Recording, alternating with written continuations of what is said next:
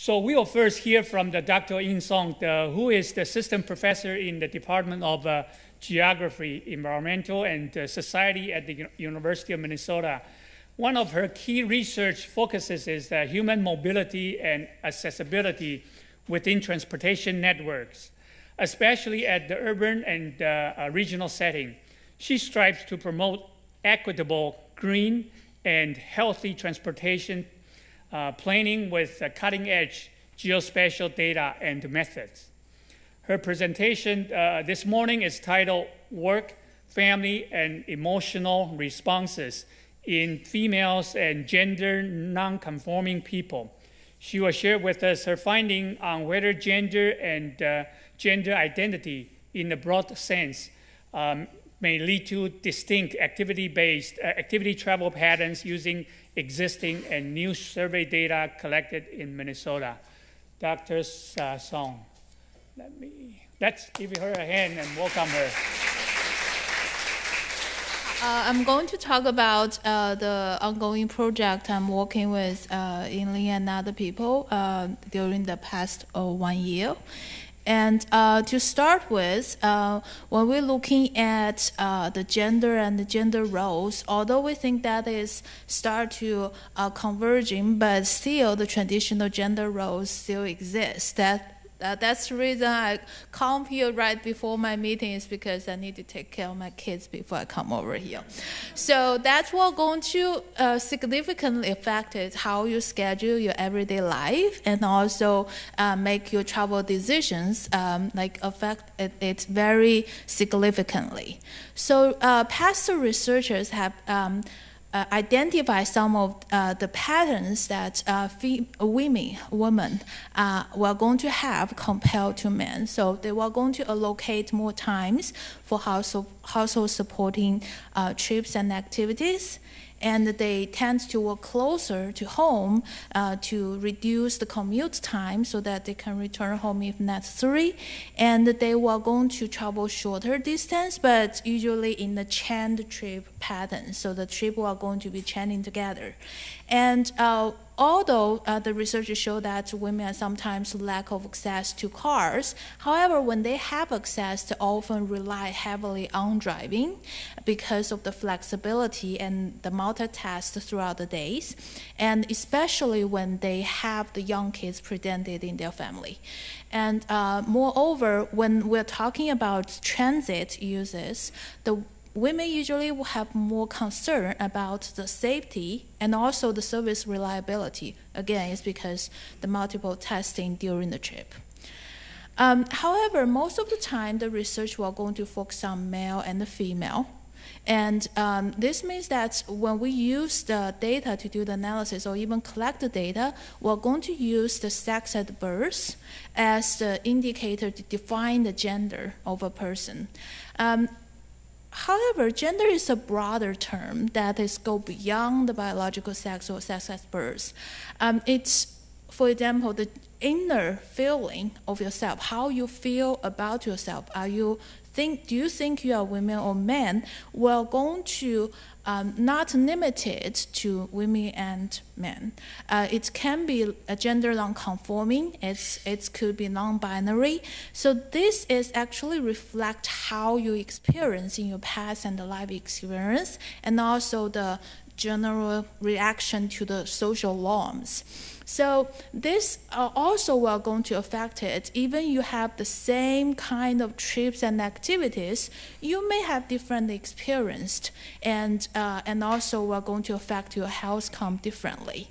So on the right is a very it's one way that we can very directly see that the gender is go beyond the binary female and males, and could have multiple dimensions inside. And additionally, when we talk about gender, and we should not just look at it by itself.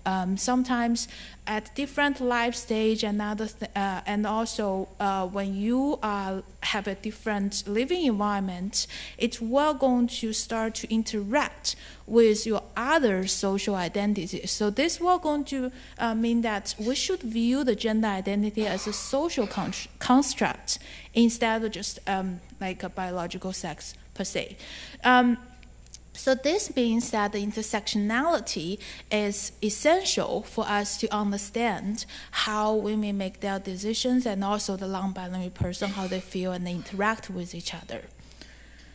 So my presentation today, we're going to looking at, because of this, my presentation today, we're going to look at three questions at this point. So first, we're going to look at whether a person's gender identity may differ from their sex, and also how such difference may affect our perception of their trouble needs and also their behaviors. The second one is, when we consider gender and other social identities, how they influence, or whether or not they influence the people's time or locations and travel behaviors differently. And finally, whether the work-life balance, like you are working or you're not working and then you have kids at home and other things, may affect the behavior and also the subjective well-being of men, women, non-binary people differently. So in order to answer these questions, we collect new data in Minnesota. Anyone that is 18 years or older can participate in this research. So we recruit people, because our focus is understanding women and the non-binary. We were going to try to recruit as many as possible with a more diverse background from them. And for the male, we use that like the base for comparison. And what we do is we first have an intake survey to collect their basic social demographic background. And also, we are going to include additional questions about their gender identities and the gender roles when they were living in their family. And finally, we're going to use Daynamica to collect the travel diary. The reason is because we want to, so often the case we were going to know the trip purposes and trip companionship, but we want to directly ask the person whether or not your trip or activities involve the household supporting task. So this will going to allow us to further understanding, okay, so what is the time or location between household and non-household supporting tasks. And we also are going to looking at experience, the emotions, and besides, I know many of you already use the Daynamica. So in addition to the standard dimensions of the emotion, we also include safety. Do you feel safe during the activity and trips, in order to capture like females, women's more concerns about the safety issues. So the data collected is from October to December 2021. And finally, we have 781 participants in the intake survey, which is pretty good, considering it's like the entire data collection is just 3 months. And we have 278 participants provide 14 days of travel activity and travel diaries with good quality.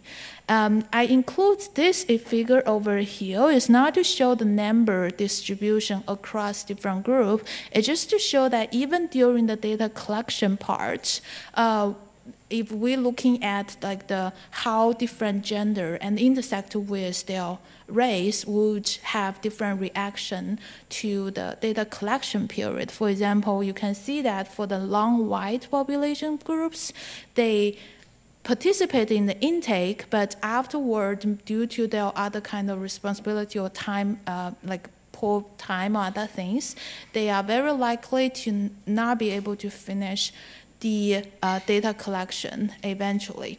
And also, when we're looking at the distribution of the participants, most of them are still from the metro area, but we do be able to have some participants from the suburb and the rural area participating as well. So I'm going to go directly into the discussion of the findings. So the first thing we want to see is, okay, so we include additional questions regarding the the gender identity and gender roles, and how the differences between like sex, gender identity, and gender pronouns and different dimensions of gender could be different. So this figure will just show 3 of the questions that we included. The first question is more towards the biological sex. So we asked the participant whether or not you are going to be considered as a transgender. So if you think about that, it's linked more towards the biological sex, so whether or not they have that. And the second question is what is your self-identified gender? So what do you think your gender identity is? And this will going to include female, male, and non-binary. And finally, we'll also ask people's gender pronoun, which is like which includes she, her, hers, he, him, his. They, them, and also some people avoid gender pronoun. For all this question, consider that people may not will feel comfortable to answer it. We also include the option that I prefer not to answer it. So this figure shows that so for the transgender population, they may mainly consider themselves as non-binary, but sometimes they may fully consider themselves as female or males. And then we were going to have them to have looking at different pronouns is more complex. So based on this part, we consider we should just stick to the self-identified gender in order to use that for our further analysis. So keeping that in mind, then later on when we do the analysis, we were going to just use the participant self-identified gender to do the analysis. And the first thing we want to look at first is whether or not we should consider non-binary when we're looking at the trouble, need, and thing. So this is an example question that we ask, what is your transit barriers? As the blue one shows, I know the text is a little small, but the blue one shows that the female and males, the female and the non-binary have similar barriers and like their males.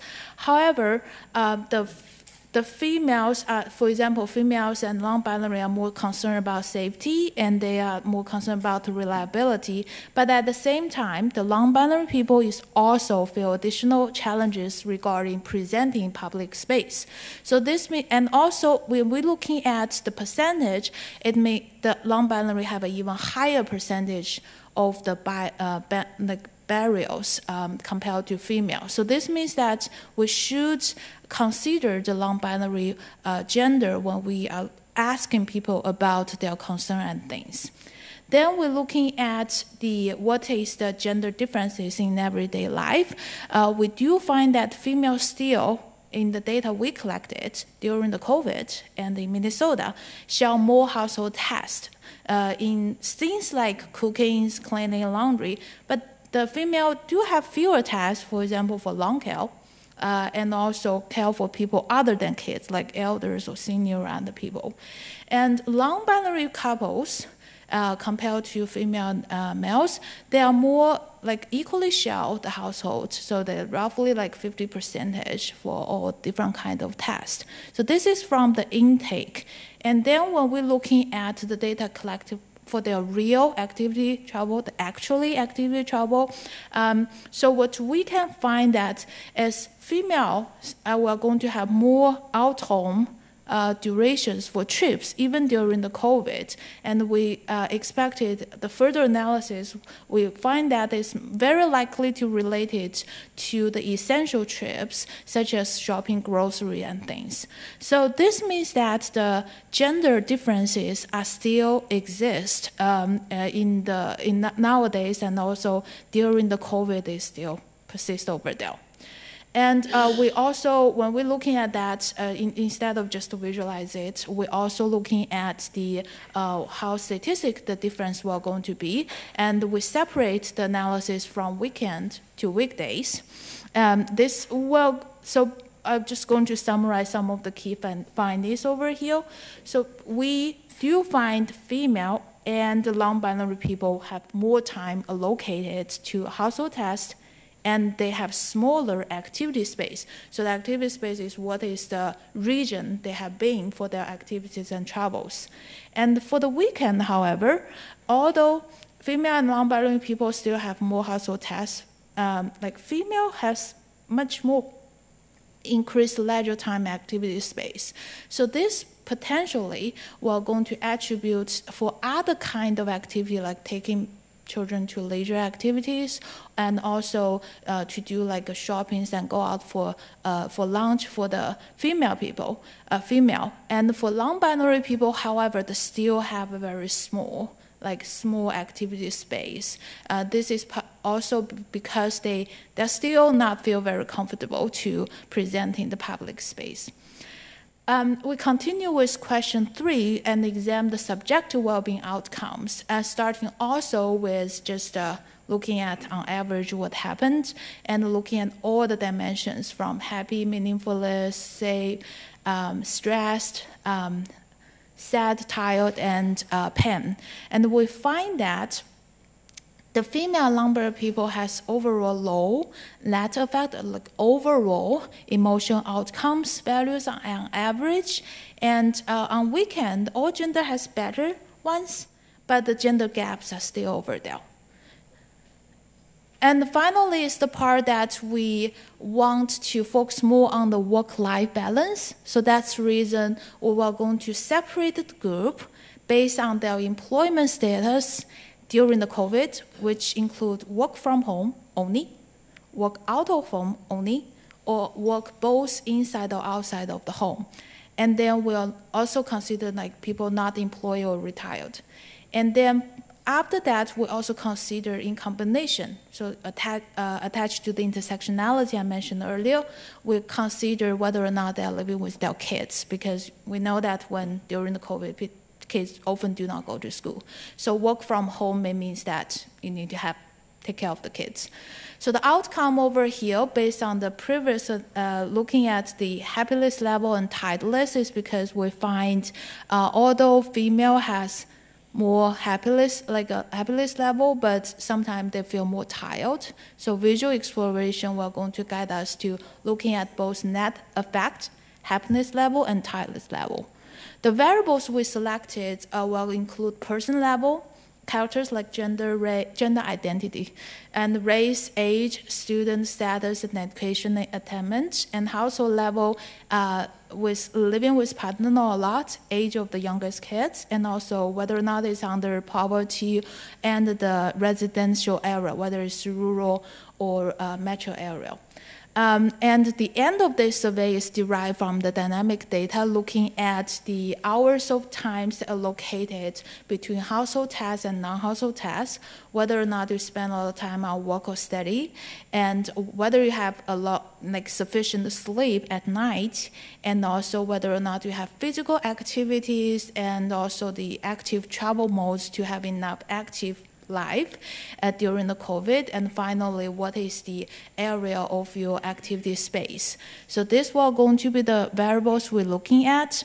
So there are a lot of results. I would just want to point out that we do find that female, non-binary gender are negatively associated with net effect. So overall, they do not have as good experience as male.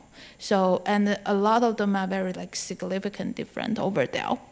And although the age, income, and residence area are not significant affected, and also the other factors, we do find if we consider the intersectionality, for example, we're looking at unemployed people or retired people who are living in the low-income household, then it's across all the groups, there tends to have more negative outcomes. So for the other part regarding mobility, they are not quite significant, although they have mixed effect on the results. And we further look at what contributes to that overall net effect, then what we're looking at is happiness level. So the female is significant negative associated with happiness only if they work from home and do not have kids. So this will going to mean that when we're looking at their emotional outcome, we do have to looking at the intersectionality with other type of characters they have. And finally, the titleless is we do find the flexibility of working location. For example, people can either work outside or at home. This kind of people tends to associate with less kind of titleless regarding what they experience on a daily basis. And people living with kids who work from home sometimes or all the times are more likely to feel tired. So this is not surprising, but the data do prove this is true in the Minnesota case.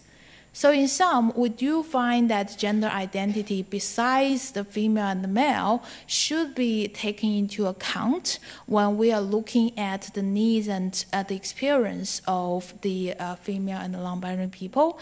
And female do still share more household tasks during the COVID part, and non-binary people is kind of like equal share between the partners.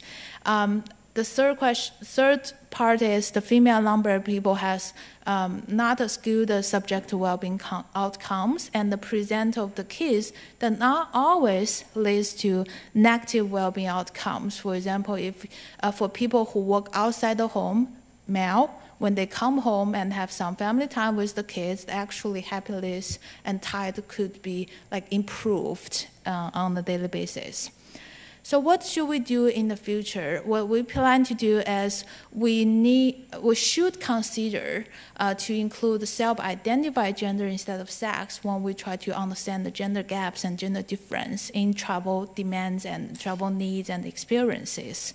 And in order to do that, we also want to also understand the long commuting household supporting trips that we're looking at, how people have so many trips and how that affected, and further address the interdependency of trip activity. At this point, we have a paper that looking at the sequence of the activities and trips, and we are working on modify that to have the household supporting patterns. And furthermore is to further address the intersectionality, not just use regression model, but use other methods. A paper is under work during that concept. This is our team. I choose that figure because it's the rainbow color for the non-binary sense. And thank you very much for your attention. And this project is supported by MINDOT under the Gender Equity Project. Thank you.